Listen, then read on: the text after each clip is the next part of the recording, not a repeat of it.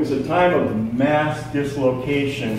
As Union forces occupied the country parishes, tens of thousands of enslaved people literally freed themselves. Many headed for the city of New Orleans. Union occupiers were completely unprepared for the influx of enslaved refugees in the city, and a huge humanitarian crisis ensued. This was also a time when leaders in the free community of color sensed some opportunity.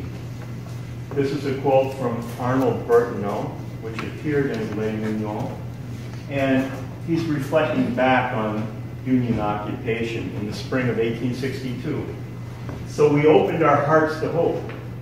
It seemed to us that we were given a new life, and we began to make some beautiful dreams. Arnold Bertineau was a captain in the 1st Louisiana Native Guard, later the Corps d'Afrique. These troops were the first black Union troops to see action in the Civil War. They fought valiantly first at Port Hudson, the Battle of Port Hudson. They also represented the first black Union Army officers in the United States Army. Many of the officers in the Corps d'Afrique would later become civil rights activists in New Orleans and close allies of the New Orleans Tribune. The inaugural edition of Les Mignons, September 27, 1862. Dr. Roudane and his brother, Jean-Baptiste Roudane, and Tribune editor Paul Trevine unleashed this journal. We could see in the inaugural edition a scathing editorial from editor Paul Trevine against slavery, passionate correspondence from Victor Hugo, and an interesting quote, a famous quote from Abraham Lincoln, basically saying to their readers, you know, the issue of enslavement is still with us. Lincoln was saying we can have a union with slavery or without slavery, you just need to have a union. This is from the April 28, 1864 edition of Les Mignons. Our delegation in Boston. And this is a report that's looking back on a gathering that occurred in March of 1864 at the Parker House in Boston. In the audience that day was Frederick Douglass and Charles Sumner, Arnold Bertineau, and my great-great-uncle, Jean-Baptiste Roudane, the publisher of Les Mignons, were speaking and reporting on a meeting that they had just returned from in the White House, where they had met with Abraham Lincoln. That meeting with Lincoln was generated here in New Orleans in late 1863.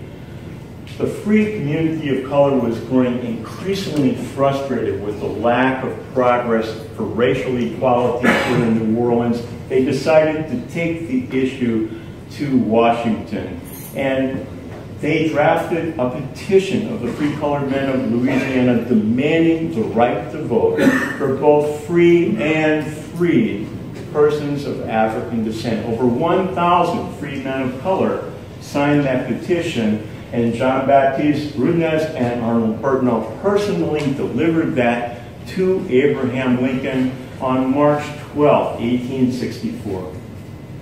Lincoln was impressed with these delegates from Louisiana, and he immediately wrote a letter to Governor Hahn in Louisiana suggesting limited suffrage for black people in Louisiana.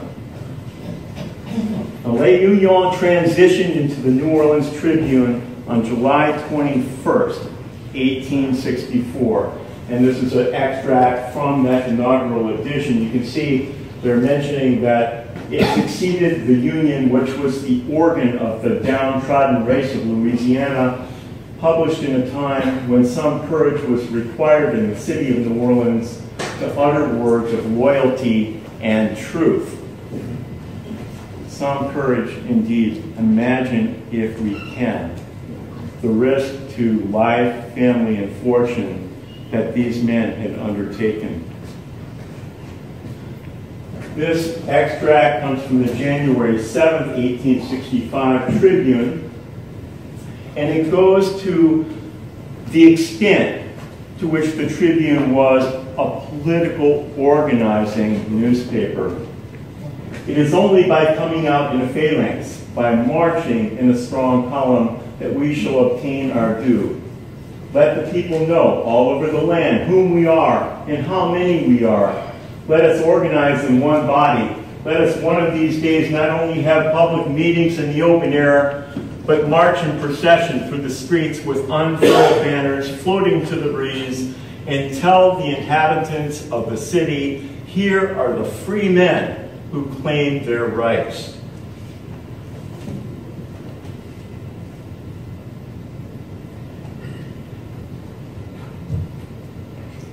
The Tribune not only reported on mass meetings that were taking place in the communities of New Orleans of African descent, but they also helped organize these meetings. Many of these meetings were held in facilities that you might recognize: Economy Hall, Perseverance Hall. What were their issues? Their initial issue was what would happen to the freedmen? What would replace slavery? How would the plantation lands be dealt with? And most importantly, who would dictate those terms? The Tribune organized the Freedmen's Aid Association, which advocated redistribution of the plantation lands to the emancipated. This was in stark contrast to the Freedmen Bureau's plans, which gave ownership of the plantations back to the white community, established highly restrictive labor contracts, and instituted an onerous black code to regulate that entire system. This is from the November 29th, 1864 Tribune. Let us create a new class of landowners. The national government takes possession of both lands and slaves, and after declaring the slaves to be freemen and citizens, proceeds to cultivate the plantations in a way most justly calculated to bring down upon it the regret of all good men. The government should have taken possession of the lands, divided them out into 5-acre lots, and distributed them among those persons who had, by dint of daily and long continued toil, created all the wealth of the South.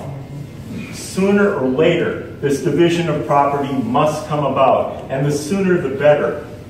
Revolutions never go backward. Give the men of color an equal chance, and this is all they ask. Let us create a new class of landowners who shall be interested in the permanent establishment of a new and truly republican system, the prize for which we are now fighting, and we are sure to succeed. The Tribune also reported frequently on the maltreatment of black officers and soldiers in the Union Army. They also advocated that black soldiers should be sent to the country parishes to provide security for the newly emancipated slaves. Occasionally they reported on issues in the city. These articles come from May of 1867, when there were pitched battles in the city over the segregated car system, streetcar system. Black people were only allowed to ride in cars that had a black star on them.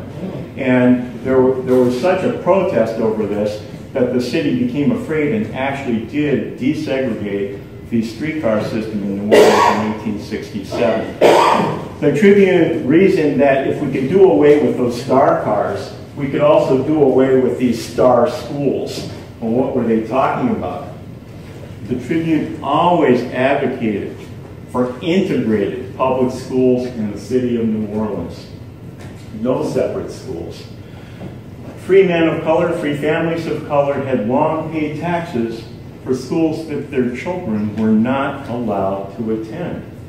The new Freedmen's Bureau schools were poorly funded, overcrowded, and definitely separate and unequal. This is from the January 30th, 1866 New Orleans Tribune.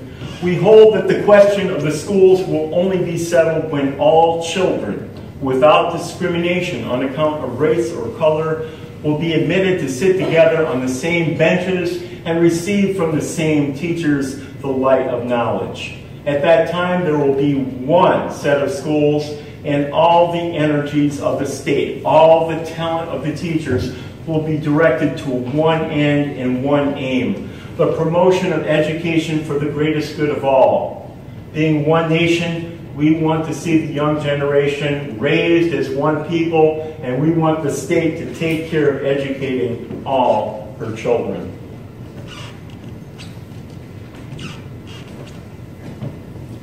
The Tribune frequently reported on legal injustices.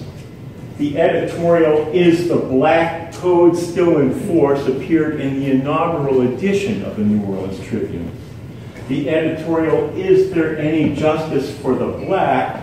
was widely copied in the northern press and brought the Tribune to a much greater audience. That was in late 1864. This editorial came out on December 15th, 1864. The Tribune always argued against Union policies of accommodation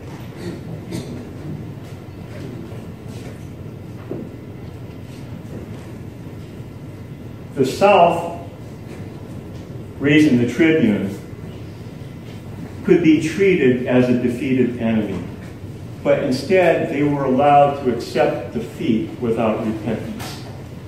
The Tribune reasoned that the South was able to accept emancipation, but they were unwilling to accept equality. The Tribune reported frequently on outrages in the parishes. One reason they wanted to send the black soldiers to the country parishes is that there was a campaign of terror taking place at that time that would continue through the rest of the 19th century and well into the 20th century.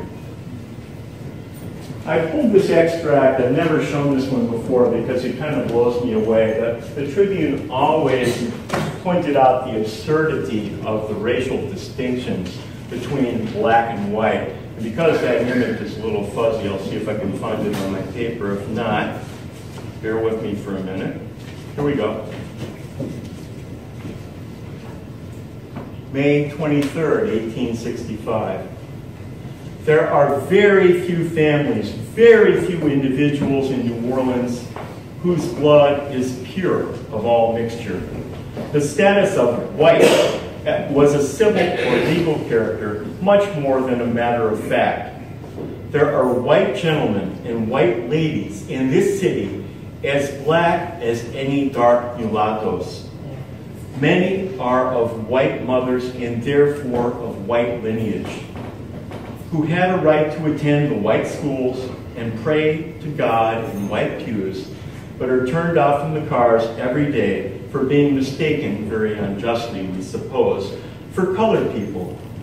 It is a fact of frequent occurrence that a legal white man is refused admittance in some public place as being too dark, while his friends, legal colored men, are let in because they have pale face and light hairs.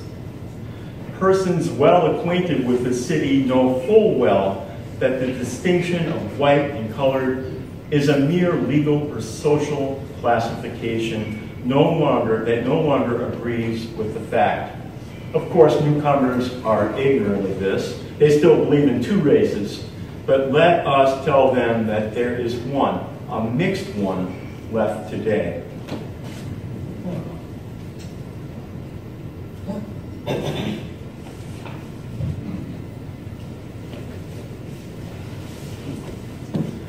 From the Tribune, November 10th, 1864. Colored men desire political advancement and equal rights, but they do not desire the humbling of their brothers. There may be among our population a few aristocrats of light skin, but they are in a minority. The majority of us know by experience that caste distinctions can only create bitterness and weakness. Our first duty is to place ourselves at a high level of civilization and to demand for all colored men what we claim for ourselves.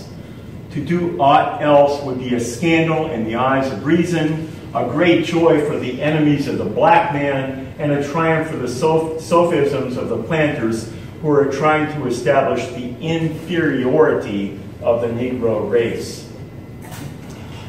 I put this up because people often ask me if I'm describing the Tribune as radical, but you have to understand that they self-identify as radical.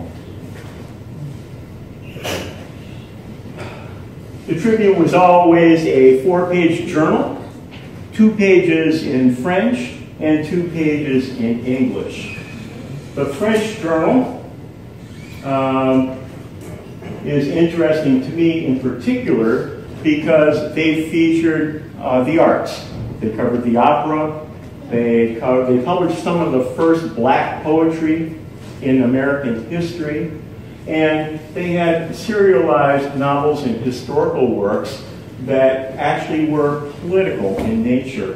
The one that grabs my attention in this slide is the one by this mysterious Frenchman, Melville Blancourt, who wrote a serialized book called Heroes of the African Race, Vincent Auger. And just an aside, Auger has a lot of similarity to Dr. Roudane. Right. Auger was educated in Paris, returned to his native Saint-Domingue, where he organized free people for the vote. And when that failed, he actually organized an armed insurrection. Well, you know, I looked into Auger and, you know, I discovered he's from Dondon. He was born in Dondon, Saint-Domingue. Well, I learned from esteemed scholar Nathalie Descens, who is with us today, who brought me to the archives in Aix-en-Provence, that my ancestors did indeed live in Dondon, and they operated a coffee plantation there. All right. Well, guess what?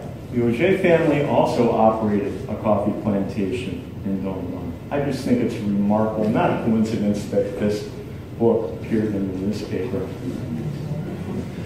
2 pages in English as well. The English edition was a deliberate effort to reach beyond the free community of color that La Union had served. It was read by Union Army soldiers. It was read by government officials.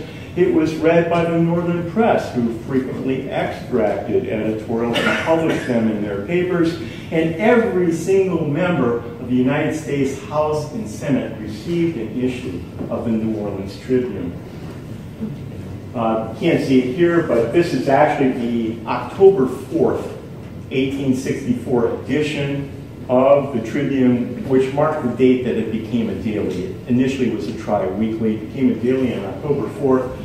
Got an editorial on radicalism here. And here I see General Beauregard. He's featured. They're telling us what he's doing in North Carolina at that time. We see advertisements for a pharmacy and for the Douglas House, which was one of the only boarding houses that would accommodate black people in the city of New Orleans at that time. This is from the January 24th, 1860, let me think for a minute, 1866 edition of the French edition of the New Orleans Tribune. And I kind of think of this extract as the Tribune's first mission statement. And I was so impressed with it that I decided to include it on the historical marker that I had installed on the tomb of Dr. Louis Charles Roudane in March of 2015. How many of you were able to attend that dedication that day? It was really a special moment.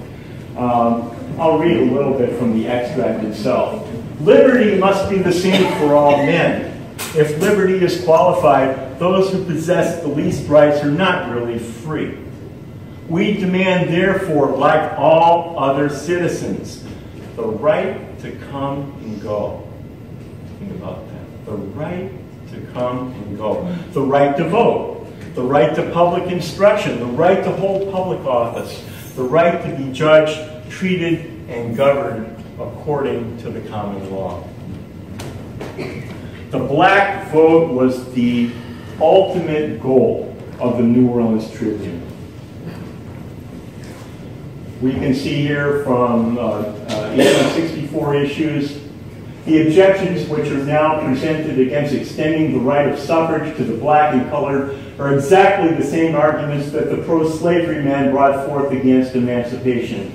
They talk of preparing and educating the blacks so as to qualify them for liberty. But at the same time, they were careful that the slaves should not educate or elevate themselves. We claim the electoral franchise as an act of justice, as an application of a general principle. We do not proclaim it for a few, but for all. This extract from January 7th, 1865, New Orleans Tribune, is reporting on a national convention of colored men that was held in Syracuse, New York in the fall of 1864. And yes, Captain James Ingraham of the Louisiana Native Guard was sent to that convention, which was convened by Frederick Douglass, as a representative from Louisiana. And at that convention, it was resolved, it also produced this very famous document, the Bill of Rights and Wrongs, but it was resolved at that convention to establish a national equal rights league to promote the black vote. And delegates went back to their home states, and that's exactly what they did. James Ingraham and his Tribune colleagues started the National Convention of Colored Citizens at New Orleans. It was held in Liberty Hall for the first week of January in 1865. And at that gathering, where there were hundreds of black men clamoring for the vote, it was resolved to establish a National Equal Rights League here in New Orleans. The Tribune commented on that gathering, the day of the meeting of the convention has inaugurated a new era. It was the first move ever made by the colored people in the state acting in a body. There were seated, side by side, the rich and the poor, the literate and educated man, and the country laborer, hardly released from bondage, distinguished by only the natural gifts of the mind. There, the rich landowner, the opulent tradesman, seconded motions offered by humble mechanics and freemen, ministers of the gospel, officers and privates of the U.S. Army, men who handled the sword or the pen, merchants and clerks, all classes of society were represented and united in a common thought, the actual liberation from social and political bondage. Now, from that gathering, the National Equal Rights League was formed. As I had mentioned, the Tribune became the official organ of the National Equal Rights League. In the summer of 1865, that organization morphed or transitioned into the Friends of Universal Suffrage. The Tribune was the official organ of the Friends of Universal Suffrage. The Friends of Universal Suffrage transitioned into the First Republican Party of Louisiana. The Tribune was the official organ of the First Republican Party of Louisiana.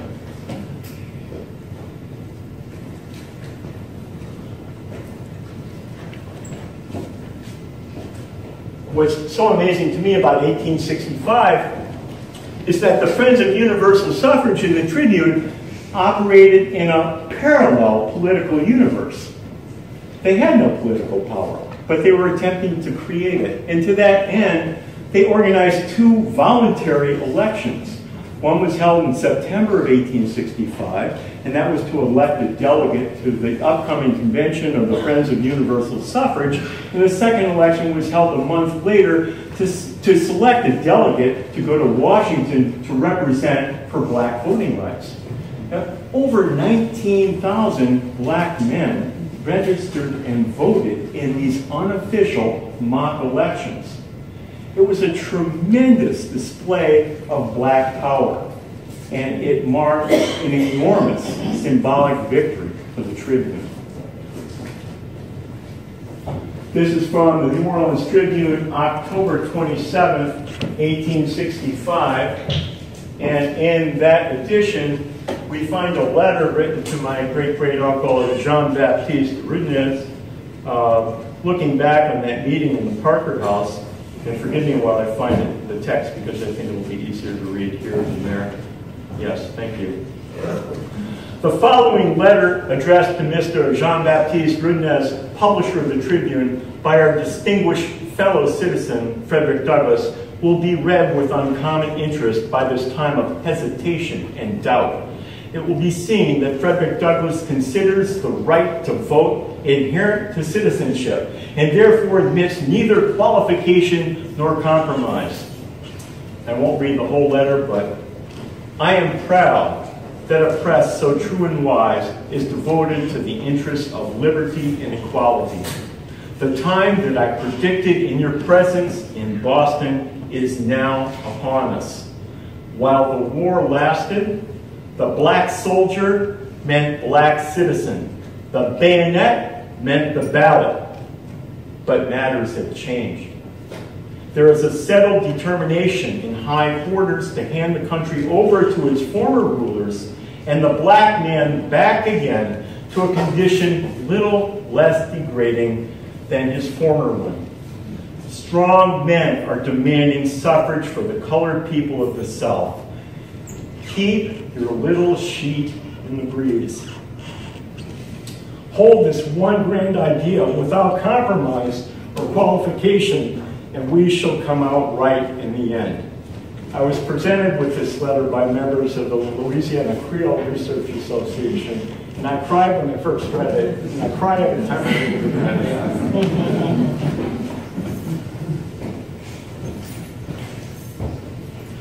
it. Unfortunately, the first 8 months of 1866 Tribunes are missing from the record.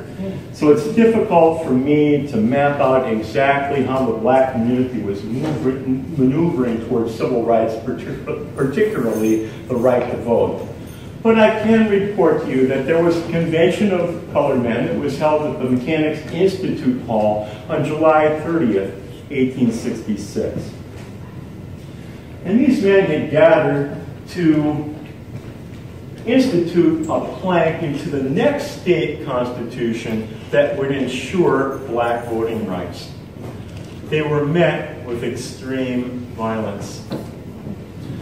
The Tribune was not publishing at that time, or I don't know if they were, but that's another story, what happened to the Tribune on the day of this incident. But a year later, the anniversary, July 30th, 1867. 1 year ago today, blood was running through our streets, and the report of firearms was heard as volleys of muskets on the battlefield. The spirit of slavery had preconcerted and organized a massacre of abolitionists and black men and was carrying out its fiendish purpose. Defenseless people murdered in cold blood. Innocent men pursued from house to house and from street to street. The assassins dipping their handkerchiefs in the blood of Unionists to carry them as trophies. Black children taken out of the city cars and mercilessly murdered on the sidewalks of Canal Street. Wounded men piled up in carts and fired at by the rebel police. Dying men refused a drop of water. Prisoners inhumanely treated in the cells of City Hall and threatened with being hung within a few hours. The backlash was enormous. The massacre became an enormous national news story. And it is widely credited, the backlash is widely credited, with the successful campaign of radical Republicans in the fall congressional elections. They won veto-proof majorities in both the United States House of Representatives and the United States Senate. We can see from this October 30th, 1867 editorial that the Tribune knew the wind was now at their back. You see, the Radical Reconstruction Congress rapidly passed 3 Radical Reconstruction Acts, and they mandated that the state of Louisiana create a constitution that ensured civil rights for all people and ensured black voters the right to vote. We now have the ballot to use on our own behalf. We have more than the ballot. We compose a majority in the state. And with the help of our radical friends, we compose a majority in the convention. We are able to make the law. We have not to receive it from anybody. For the colored masses are now the masters of the field. Everything depends on the colored vote. It is derision and shame for the white man's party to offer us what we hold in our own hand. Indeed, the first official election was held in the fall of 1867. And I love this full-page front cover image from the November 17th, 1867 Harper's Weekly, which is entitled The First Vote. And here we see a freedman of color, and a Union Army officer lined up to cast their first official ballots. Again, in 1867, unfortunately, there are many missing months to the New Orleans Tribune. So I'm left to fill in a few details from secondary sources. In August of 1867, over 82,000 persons of color were officially registered to vote for the first time in Louisiana history. It took a great deal of organizing. The Tribune was in the lead on that organizing. September 1867, over 70,000 black Louisianans officially voted for the first time, electing many black delegates to the state constitutional convention. Drawing to a close, and again without primary source documentation, forgive me, the 1867 Louisiana Constitutional Convention delivered a groundbreaking blueprint for the state's future that included almost everything the Tribune had campaigned for, including universal male suffrage, abolition of the black codes, racially proportional representation, and integrated public schools. And yes, the public schools were integrated in the city between 1872 and 1878. Little known fact. Black legislators were successful in the April 1868 elections for state office and would keep the dream of racial democracy alive for several more years.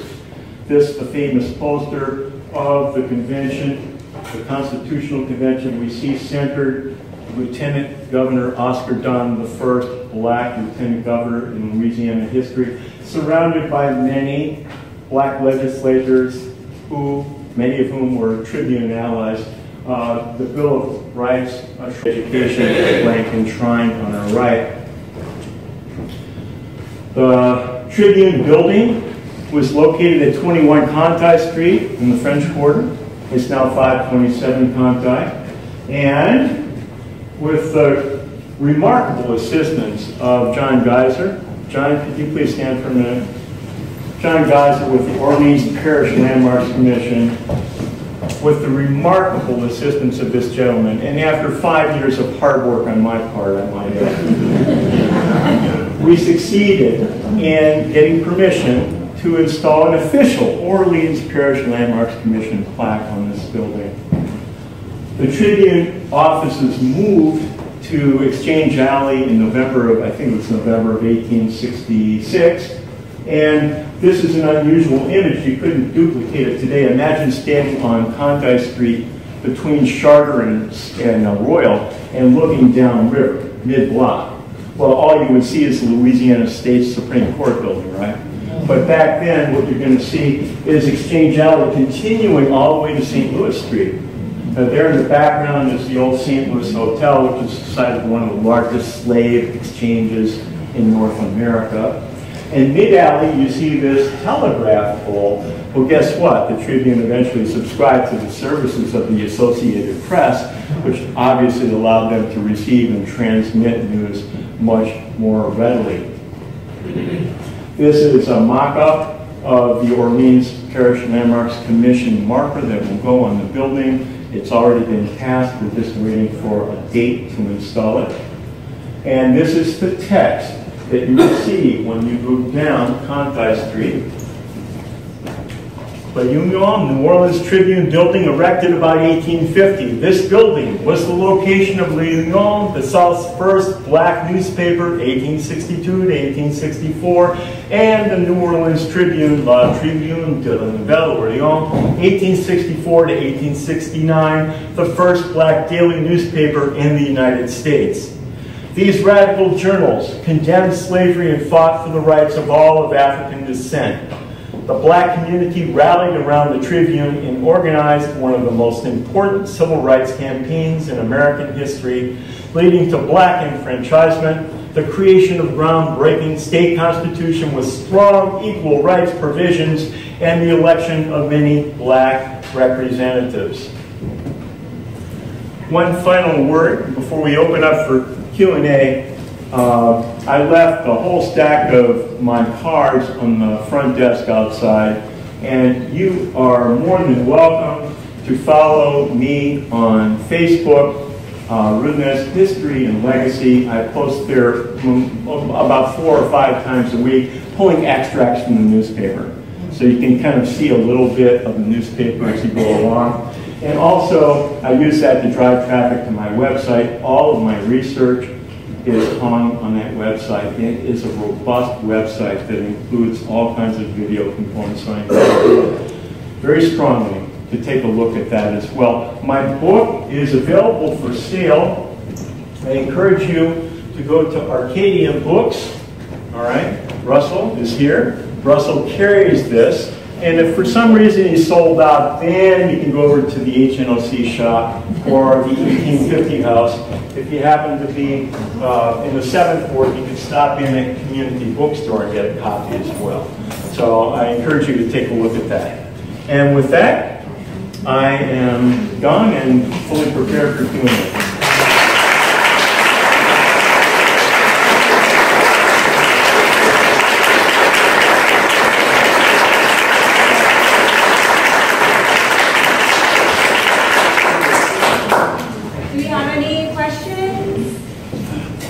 Yes. Yeah, operating in such a racially charged environment, once at a time, how was the Tribune able to operate in peace without being kind of attacked?